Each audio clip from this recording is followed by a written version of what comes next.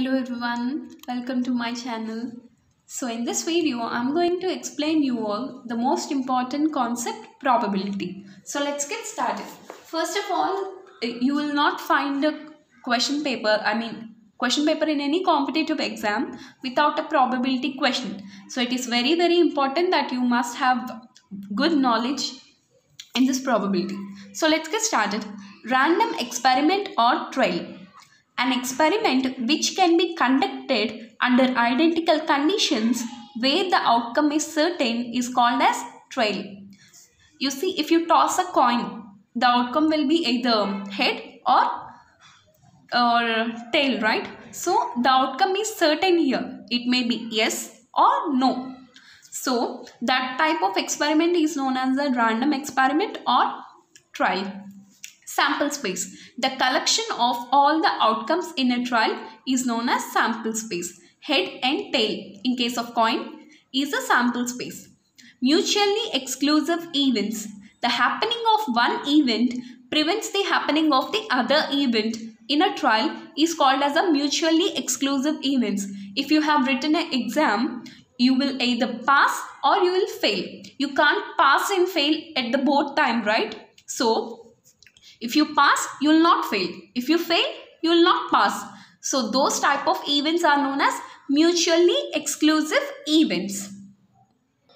I hope you understood mutually exclusive events.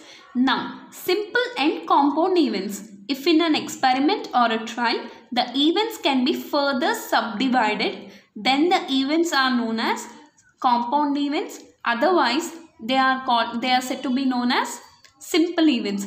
If the event can be further divided. For example, let us consider a box B. In that, blue balls are there, green balls are there. If you pick a ball from it, it may be either blue or green. You don't know, right? Picking up a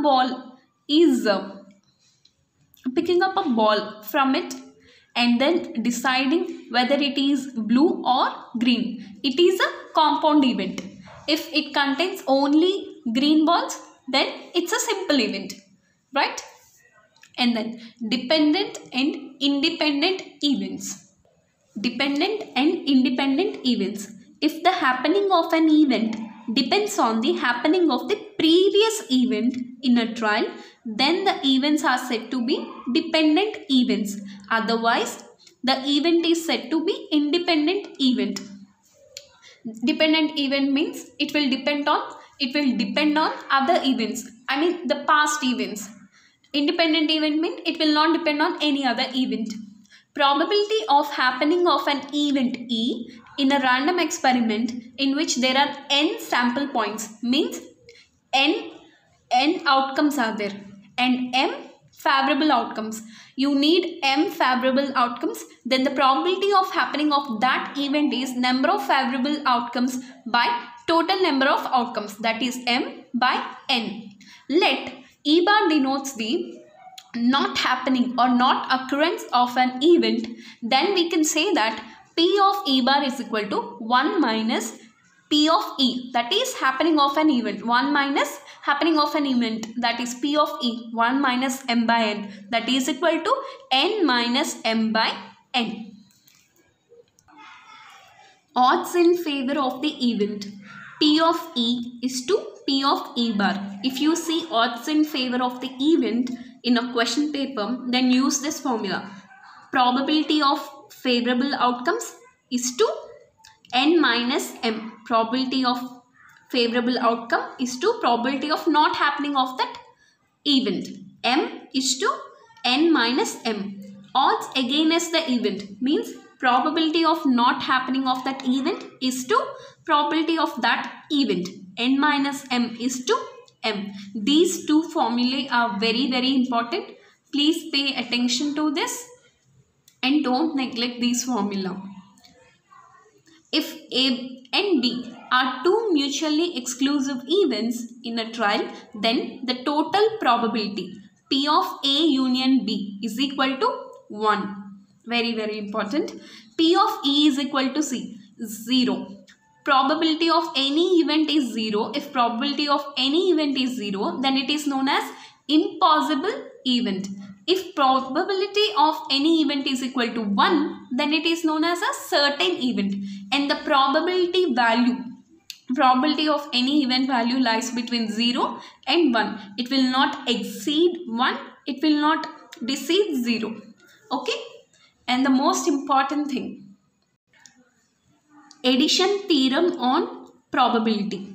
You see, if A and B are two mutually exclusive events, if you write an exam, you either fail or pass. If you pass, you will not fail. If you fail, you will not pass. Those are mutually exclusive events which has exhaustive cases. Exhaustive means including all possible cases. Then we can say that probability of A union B is equal to probability of A plus probability of B minus probability of A intersection B. If A and B are two mutually exclusive events, then we can say that probability of A union B is equal to probability of A plus probability of B. Here probability of A intersection B is equal to 0. Why? You can't fail and pass at a time in an exam. So probability of A intersection B is equal to 0. If A and B are two mutually exclusive events and also exhaustive events, means mutually exclusive events, and that means you can either fail or pass. You cannot both fail and pass in an exam. And exhaustive events means we are going to include all the cases. Then probability of A plus probability of B is equal to 1. Since probability of A union B is equal to 1 and probability of A intersection B is equal to 0. And multiplication theorem on probability. First one is conditional probability. If A and B are two dependent events means the present event will depend on past event. See, probability of A intersection B is equal to probability of A into probability of A into probability of B by A. See, the occurrence of event B depends on A. The occurrence of event B depends on A. So, it is a dependent event. Probability of A intersection B is equal to probability of B into probability of A by probability of B. I hope you understood this. If A and B are two independent events, then P of A intersection B is equal to P of A into P of B. That's it. These are the basics of probability. Thank you so much for watching this video. I hope this video is useful for you. Thank you so much.